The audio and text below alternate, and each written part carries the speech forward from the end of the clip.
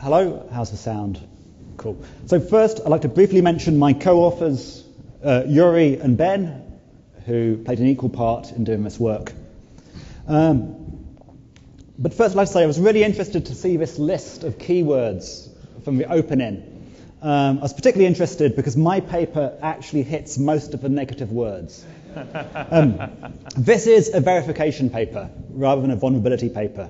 The last two talks were great, vulnerabilities are great, but maybe if 13 years ago there'd been a few more papers on verification and proofs, there would have been far fewer vulnerabilities in today's USENIX. Okay, so what am I going to talk about? I'm going to talk about a framework for modeling distance-bounding attacks. And the big contribution of this work is to put some kind of order on all the distance-bounding properties, tell you what symbolically is good to check, and symbolically how can you check protocols in an easy, automated manner. And I've got examples of contactless EMV and a distance-bounding protocol which has been patented by Philips. So first, why should you care about distance-bounding attacks? Well, one answer is they are incredibly powerful. Right now, any passive authentication system can be beaten by a distance-bounding attack. So this is a video from Birmingham of someone who woke up to find their luxury car had gone from their driveway. Luckily, they had CCTV, and this is what they saw when they reviewed the video. Now, it's really common to leave your key fobs by the door in the UK, and that person by the door is sticking a device through the mailbox, and they're relaying the car key signals to open the door. Now, these aren't the best criminals because they've forgotten to start the car. So now this person needs to go back and relay the signals again to start the car. And right now, there is no kind of crypto at all which can stop this. You can have as much crypto you like on the key fob. You can just relay the signals. There is really no protection against this right now. Next year, we might get some. Oh, and once the cars start up, they don't need the key to be present anymore. So these people can drive the car away to wherever they like. This actually happened in Birmingham, where I work, just down the road from our department. So when we saw this, the first thing we did is went and checked all the PhD students to see if any of them had a new luxury car. And this is actually the equipment they used. The police later caught some of these people. And as you can see, a big detector to put through the mailbox and take these systems. Another example we've been working on is contactless bank cards. These are very popular in Europe. It's an extension of EMV. You just touch your bank card to the payment terminal, and it takes a small payment. Really convenient. Don't need to type in a PIN. It's great. I realize it's not so popular here yet. When I was first here, I tried paying by just tapping my card against the payment terminal. And the shop assistant looked at me like I was some kind of idiot and explained how to swipe it. But it'll be here soon. So how it works, these cards have a shared key, a symmetric key with a bank, and a public key. The core of the protocol is the shop reader sends a UI, a unique number, a random, a nonce to the card, along with some information.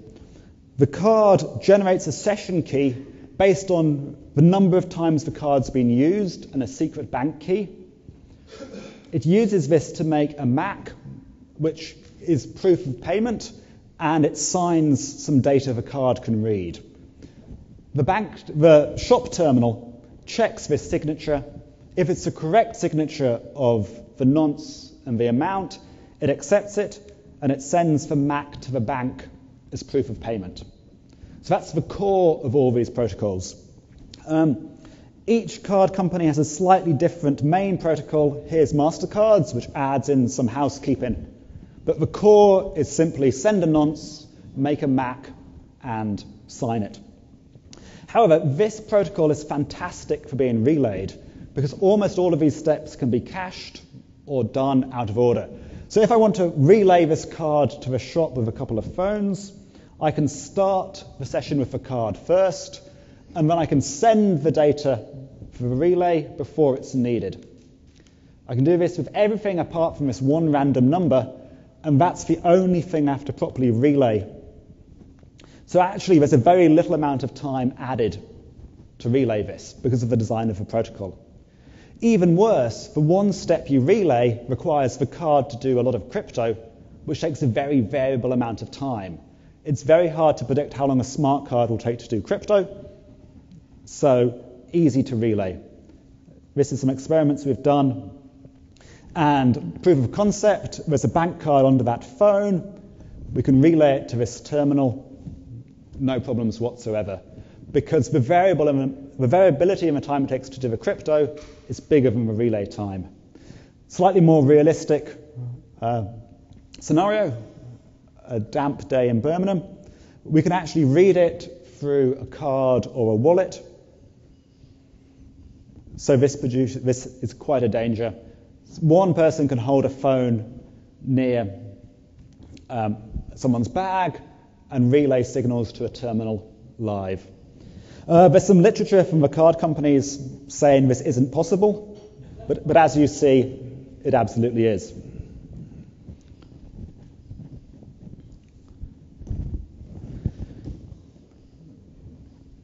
So there are currently lots of designs to stop this, but no actual implementations. MasterCard have a system which they use to stop this, and what it does is it introduces a new command which just does a very fast nonce exchange without any crypto, which can be timed accurately to detect a relay. And then the crypto comes later after this time step. So putting in a time bound can actually actively stop these. NXP also have a similar protocol. Unfortunately, they're not telling anyone what their protocol is, or if they are, they're making them sign non-disclosure agreements. However, a bit of digging, we found NXP had patented a protocol. So we can't say for sure this is their protocol, but this is the protocol they've patented. On the downside, patent documents are the worst thing ever to read. This is a typical paragraph from a patent document. I read that about 5 times. I have no idea what it meant. But after going through the patent document in great detail, I managed to extract a protocol from it, which looks something like this. Again, there's an exchange of nonces. One nonce is sent to the card. Very, very quickly, as fast as it can, the card replies with its own nonce, and that is timed. And it's got to be below some threshold which is given in the protocol. For authenticity, MACs are exchanged to make sure no one's cheated in the protocol. So that's the kind of... and only some versions have that timing information. And this step is often split into 8 single-byte steps, and the average is taken. So that's the state of things. We have these dangerous attacks, we have these possible defenses. So the questions our work addresses is how can we model these? How can we say, are these protocols secure? Which raises the wider question, what does secure even mean in this case? And how can we test that? And again, we're working in a symbolic framework here with a dollar-the-hour attacker and abstract protocols. So our answer to that is a little modeling language we can write down protocols in.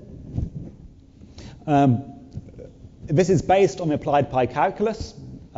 Full details and explanation of all this in the paper, but very briefly, we can write down protocols which do inputs, outputs. These expressions can let us specify things like encryption, decryption. And importantly, for that timed action, we have a start timer and a stop timer action. We also need to specify the locations of processes. So we have these square brackets to say this process is at one location, or maybe they're at separate locations. So what we would like is for a correct protocol, if we have a card and a reader at different locations, the protocol should refuse to work. Same location, it should run. Now, using this language, we can model the protocol I just showed you. It looks something like this. Again, full details of what all this means in the paper. But particularly, we can write down in this model, we can specify an unbounded number of identities. Here, this means an unbounded number of new identities running an unbounded number of times. So we can specify an arbitrary number of cards running an arbitrary number of times. Similarly, we can specify a verifier, the shop reader, and the protocol, and we can say this shop reader does a verify event if the protocol believes the card is close. So now this gives us something we can test. So a word about the semantics, full semantics in the paper, but the semantics of our language is based on the observation that if two things are at the same location, we can do a challenge and response within the time limit. If they're at different locations, we can do the challenge, but the response can't get back in time. So our semantics says when the timer is running, you cannot receive outputs from remote locations. And just that one thing is enough to give us an accurate behavior of these cards. We don't need to model exact times. We don't need to put time measurements in it. And that's what makes this tractable. That's what means we can do all the analysis. So there's a semantics to do that. But again, that's probably too much for a talk. So please see our paper for details of that. So the next question, what is correctness? Well, in the literature at the moment, there are 5 different definitions of correctness for these protocols. So it's a bit of a mess. People are proving protocols correct against one, fail against another. Part of our work is to show the relationship between these and match them to different attacker scenarios. What I showed you, I can write down like this, known as a relay attack or sometimes a mafia fraud attack. 2 locations, an attacker at one simply broadcasts messages to another. That's the kind of classic relay attack. Another popular attack in the literature is known as a distance fraud attack. This is a slightly different attacker. Here I've got a card or some kind of prover who's dishonest and is remote from a reader and is going to try to trick the reader into believing they're close. A different kind of attack. A variation of this uses a dishonest remote party who will try and piggyback on some local party. So what you could have here is the local party could do a proper exchange of nonces, and then this bad remote person could insert their ID after the distance check had passed. Another variation, known as terrorist fraud for some reason which really isn't clear, we have a dishonest attacker who won't share their long-term keys, working with a local attacker. So then the question is, can this dishonest party, working with this local attacker, make the reader think they're close without revealing their long-term secrets? A variation of this adds in other dishonest attackers here who can help, and that gives us 5 different definitions from the literature. So the first thing we want to do is be able to write these down in a way we can test them. So if we take this simple relay attack, we can write this down in our calculus, in our modeling language. We have one location on one side, another location on another side. We have the verifier process, which I put up earlier, which represents the verifier. We have some collection of provers who we're trying to test at the remote location, and we have these arbitrary A attacker processes. So that formula represents this attack scenario. And what we can ask then is there any process A which makes it possible for this to reduce to the verified command? Is it possible that this attacker process somehow tricks this verifier into believing the process is local?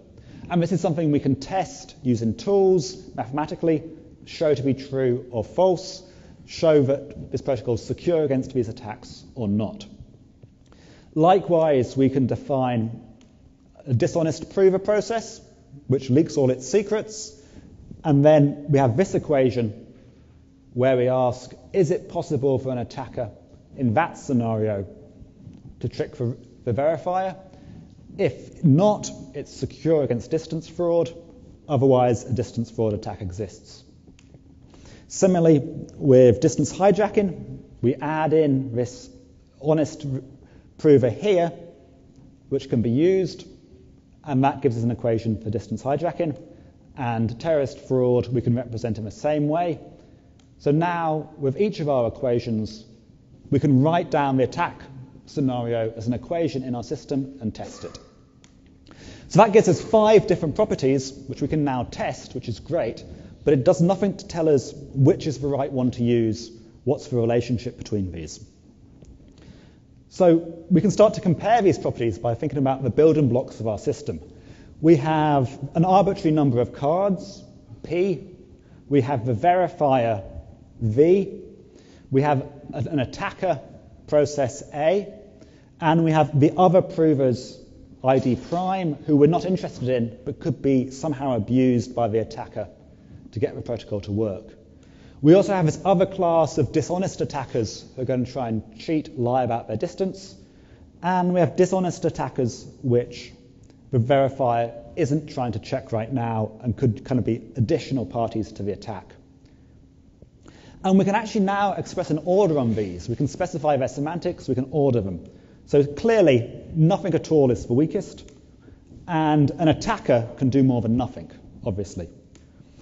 Honest cards can do more than nothing as well, but there's no link between the attacker. Some things the attacker can do which honest cards can't, and the same in reverse. Both of these together is clearly more expressive, and the terrorist attacker is more powerful, and the dishonest attacker is even more powerful than that. So we have an ordering on these processes. We can also express equalities between them. So for instance, adding in dummy cards here has no effect. So this equation is exactly the same expressive power of this equation. Now we can apply these rules to express an ordering between these properties. And we find that mafia fraud is strictly weaker than terrorist fraud, which is strictly weaker than assisted distance fraud.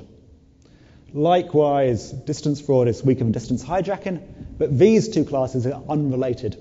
There's nothing between them. So now we can continue this game and consider all possible arrangements of these blocks, and we're led to all of these unique different properties, including ones we haven't seen. However, some of these are a bit odd. Some of these aren't really that different. For instance, if you have a terrorist attacker who can't send their secret key but can do everything else on their own, and a distance fraud attacker, the only way we can distinguish these is if the verifier reacts if the private key is sent to it in the clear, which would never happen. You could define a protocol that way, but it's not going to happen. So we can add heuristics and get down to this ordering of properties. And we have 2 more in particular, which I'd like to point out, which we've called new properties, which we've called relay hijacking and uncompromised distance bounding. And the first one has compromised cards at both ends and attackers trying to relay a card which is the target card. We also have relay hijacking, which is attackers at both ends, one of which is using dummy cards. So now, given this framework, we can actually start to look at different pieces of it. So this section here, that grayed out section, all uses terrorist attackers, which I think is a very strange attacker model. It's an attacker who could send their private key, but chooses not to. So to me, that's really an unrealistic attacker model, which means this new property of uncompromised distance bounding and distance hijacking are the most powerful properties you could consider. So this section here is remote-only attackers. So if you have remote-only attackers, distance hijacking is the property you need to check. This section here has no compromised hardware. So if you believe your hardware is correct, then relay hijacking, the new property we define, is the security property you want to check. And this section here is the part of the graph where the target device has not been compromised. So if you think about EMV or car fobs, if you've compromised the card, you can clone it, no need for protection. So in the case of EMV, it's this new property we want to check as correctness. So this tells us what we can check. Very briefly, we can translate our calculus into the applied pi calculus, which gives us a tool where we can just run and check. A little short of time, so I'll skip the demo, but we can just run this tool and it will tell us this protocol has these properties. Some results, various payment protocols, we find some attacks and some are okay. These are all new attacks previously undiscovered, but these distance fraud attacks probably aren't really applicable to the EMV attacker model. So aren't that surprising? We do find an issue with NXP's protocol if it uses a shared key. There's an attack where you can insert your identity at the wrong time. So that is an issue. NXP's protocol would not be considered secure if it uses a shared key. It needs a unique key per device. Okay, so that's really my talk. I want to make the case for verification work. It really is the way to avoid a lot of the vulnerabilities we've seen. This gives us a complete tool set for doing distance-bound attacks. And if you ever have a passive authentication system, please do consider distance-bound attacks. They are remarkably powerful, but they can be stopped by the kind of methods I've presented here. Thanks.